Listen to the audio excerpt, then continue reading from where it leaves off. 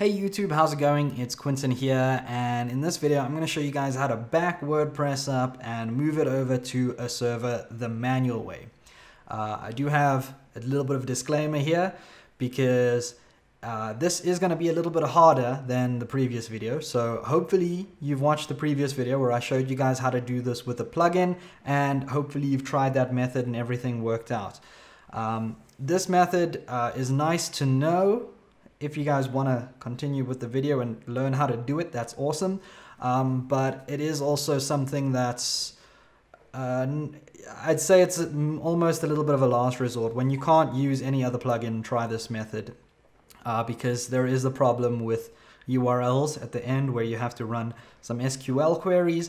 So you're going to need to know or have a little bit of knowledge with something like SQL, and you're going to have to at least be competent with moving files and stuff. You're gonna need to know a little bit more. It is a little bit more advanced.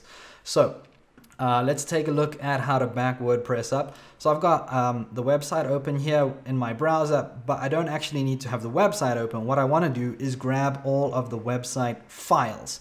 So let me jump back over to Finder, and you can see I've got all of my files open.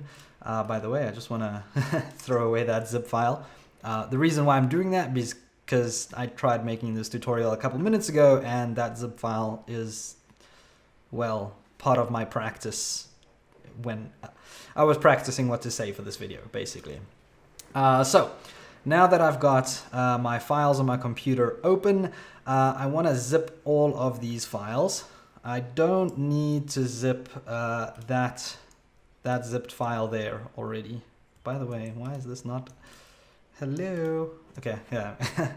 I don't want to select that zip file, but I'll select everything else. And what I want to do is compress or zip all of these files.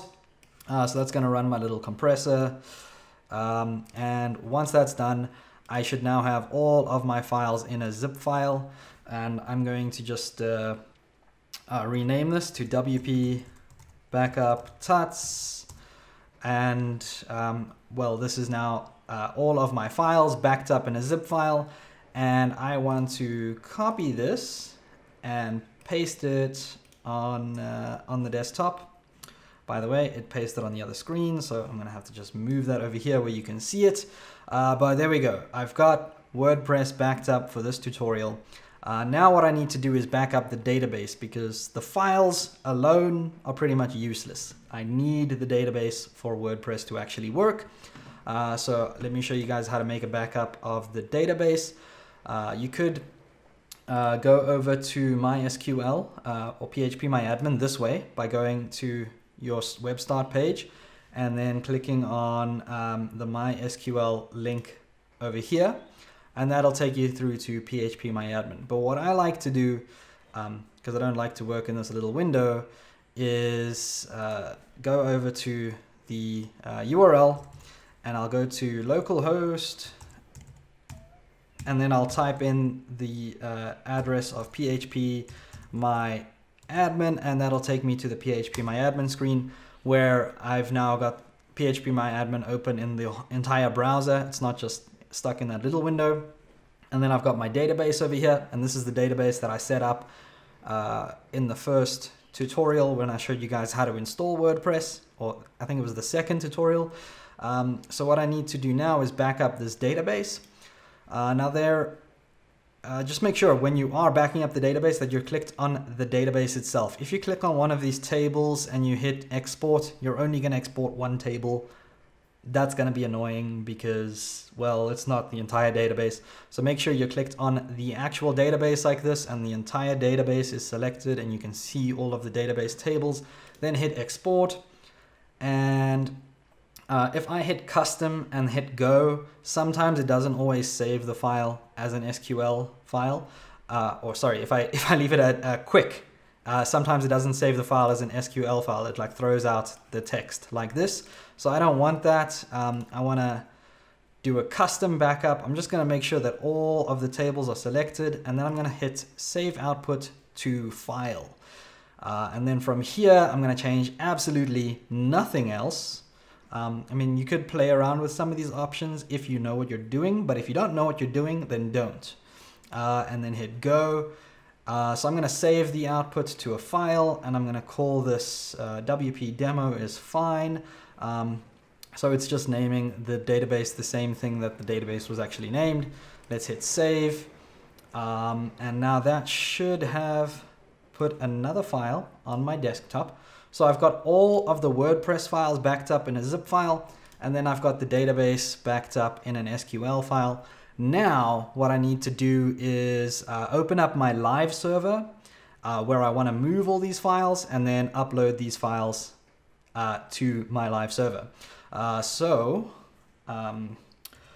I've got FTP access to my live server, and I'm just going to open up my my server. So it is josiecorp.com that I want to FTP into, and I'm just going to accept my certificate, FTP into the server, and now I want to send.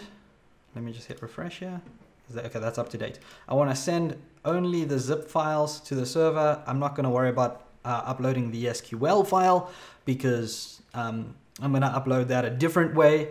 So I'm going to let this run for a few minutes, and I'll get back to you as soon as all of the files have been uploaded to the server. Okay, so the files should have finished uploading by now. Let me hit refresh, and I can see that I've got a successful transfer down here anyways. But there we go. The files are now on the server. So I'm going to just minimize this. And I've already got cPanel open. And what I want to do now is just go over to the file manager. From the file manager, I just want to unzip all of these files. So let's click on that and hit extract.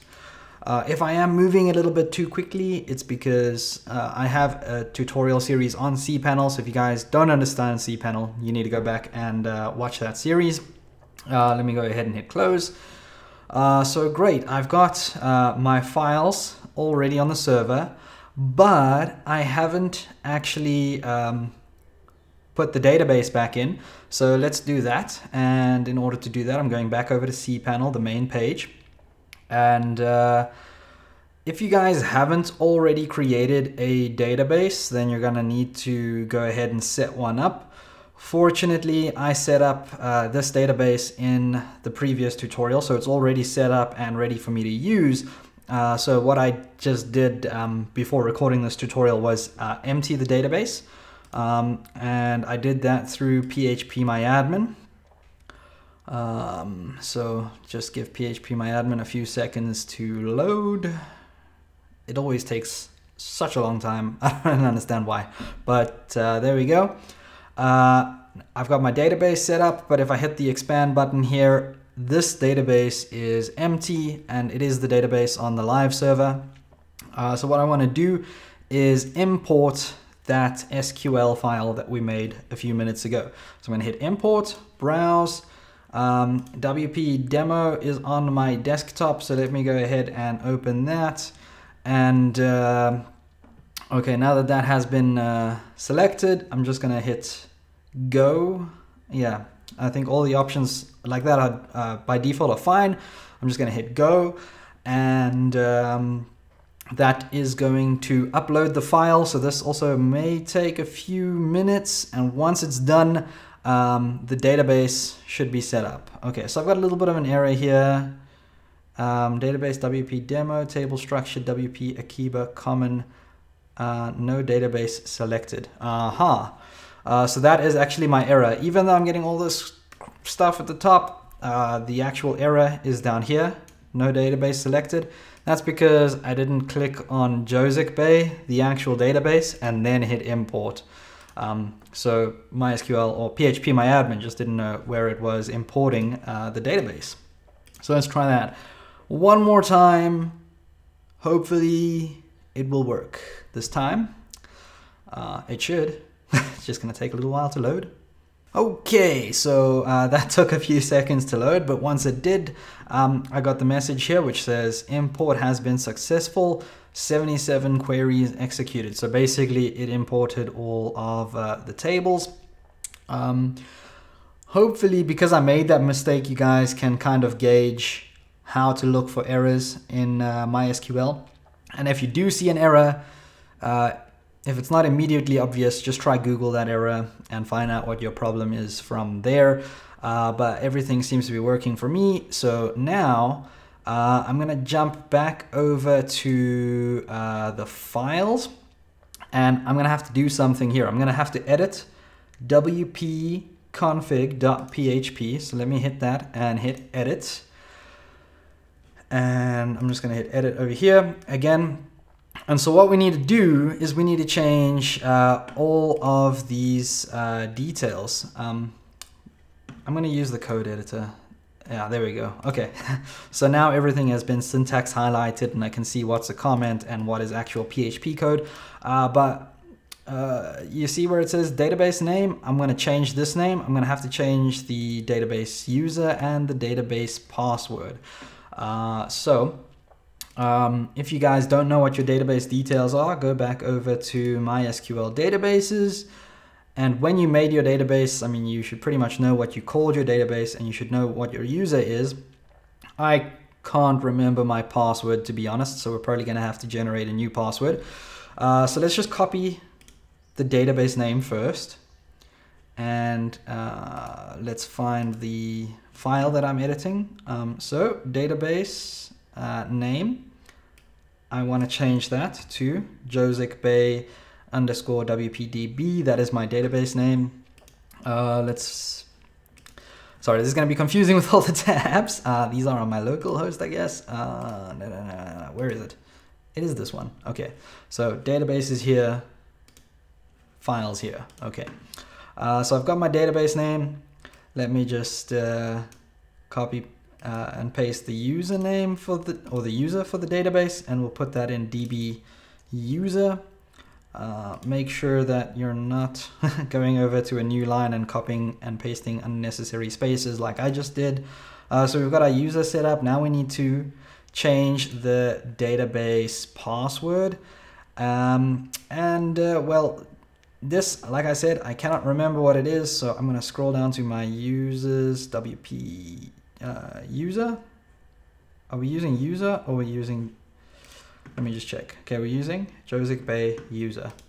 So Joseph Bay user, I just need to change the password for that one. Let me hit password generator. Let's try and look for something that doesn't have too many funny symbols. I think that one is good. Copy. I have copied and saved this in a safe place. Let's hit use, change. Okay. Okay. Hello. I'm saying okay. Okay, it's a little bit stuck right now. Okay, let's go back over to the editor now and hit paste. And so I've got my username, my database, and my password all set incorrectly. So I'm going to hit save changes. And this should allow me to go over to my new domain now, which is josiecorp.com, and the website should run.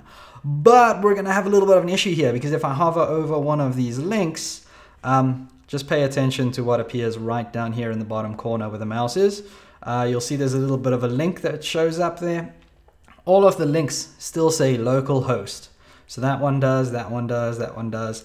That is a little bit of a problem because we're on the domain josiecorp.com. So let's say, for instance, my MAMP was not running. If I stop this server and I click on one of these links, you're going to get this kind of a problem where you're unable to connect and you've been redirected to localhost about us. So let's hit back and figure out how to fix this issue. Now, the only way to do this is to go back over to phpMyAdmin, which is open here with the databases all imported. And I'm just going to click on the database, and then I'm going to hit query. And, oh, not query, SQL. Great.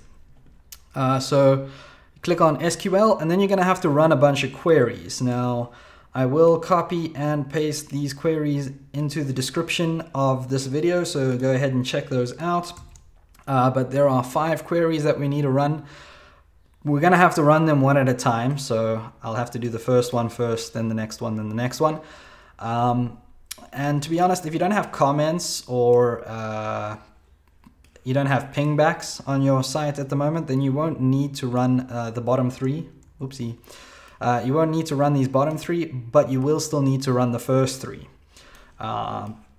And so basically what I've done here is I've set these queries up that all you need to do is put in your old URL, which if you've been following along with me and my MAMP tutorials, should be localhost :8888, right? So you just want to change localhost 888 to your new domain, whatever that is. In my case, it's josiecorp.com. Oops. And I'm just gonna remove those 2 for now. And when I hit go, it should change the links. So everything that said localhost should now change to josiecorp.com. The first one, the first query, should affect 2 rows. And pretty much always should only affect 2 rows because we're actually targeting a certain table here. The next query kind of depends on how many times you've placed the link in your content. So if I go back to SQL and I grab the second query, this one is going to depend on how many links and how many articles you actually have on your site. So I can't tell you how many times it should run. But again, we want to change everything that said localhost 888 to josiecorp.com. Make sure all of the spelling is correct and you don't have any typos, because if you do have a typo, you're gonna break something. And let's hit go. Okay, again, only 2 rows affected this time. But yeah, you get the point. We're gonna have to run all of these queries. So I'm gonna run them and I'll get back to you as soon as I'm done. A quick note to just remember when you guys run these queries is that you might want to put in the www, but if you're going to do that, if you're going to use the www in the old URL, make sure you also use it in the new URL, because it'll take whatever's in old URL and completely replace that with whatever you put in here. So if you make any www issues, or if you have like any extra closing slashes or anything like that, it may cause problems. So just like I said at the beginning of the video, you're gonna have to need to know what you were doing, and you're gonna have to need to know how to run queries and that kind of stuff. If you don't know how to do this, again, it could cause problems. But now that I've run all the queries, let's go back over to the site, and I'm gonna just refresh it. Hopefully I'll get all the new links and everything when this loads, and I'll hover over About Us, and again, if I check the links in the corner, it's going to josiecorp.com/aboutus. So that seems to be perfect. Contact us. Again, that was also perfect. Blog posts, perfect. So all of the links on my site should now be working correctly. And that was a really complicated process, but we are done, and I hope to see you guys again soon. If you liked that video, there are a bunch of things that you can do to help. First of all, don't forget to subscribe, watch another one of my videos, follow me on social media, and if you want to support the channel financially, you can also become a patron.